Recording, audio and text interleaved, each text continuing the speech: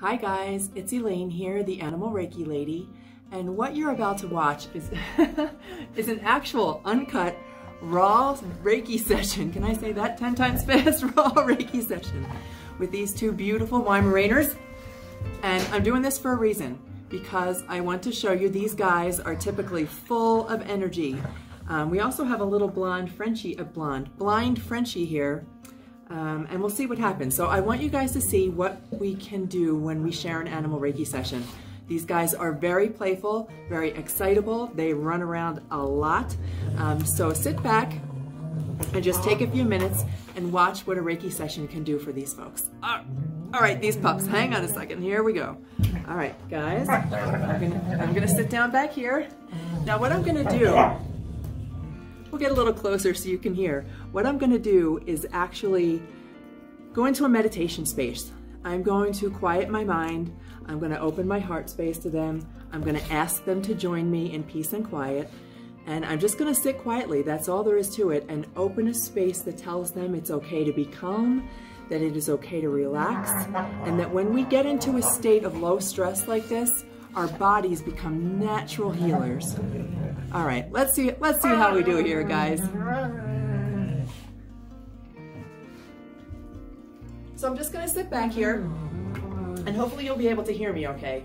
I'm not gonna do much of anything except sit down. I'm gonna let them do their thing. I'm not gonna stop it. I'm just gonna get quiet.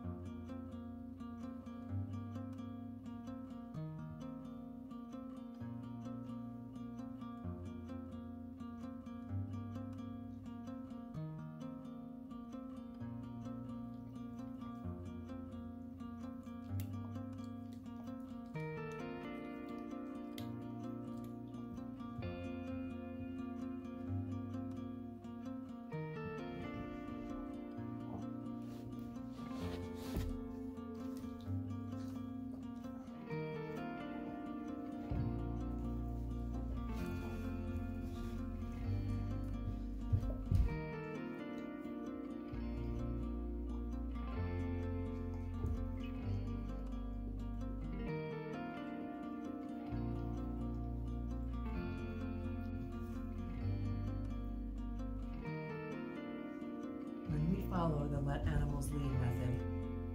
Animals determine whether or not we use touch. And now, just because I've started speaking again, we have a little bit more activity going on. But we'll use Payton as the example here. Both dogs relaxed almost immediately as soon as I went into the meditation. And all animals can benefit from this peaceful, stressless connection of Reiki without touch. And think of all the animals that cannot be touched, animals in cages, animals who have been abused, animals who may be ill or injured, wildlife.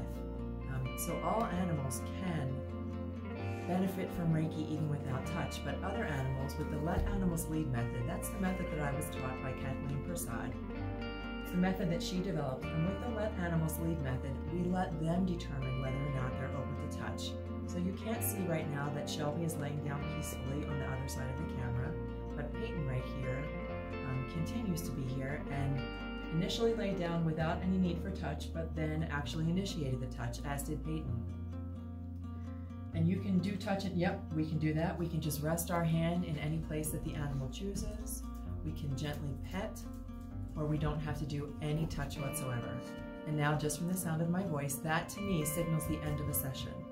They've gotten up and left the room, which is perfectly within their right to do, as they are they're sentient beings, and now they're right back to playing the way that they were.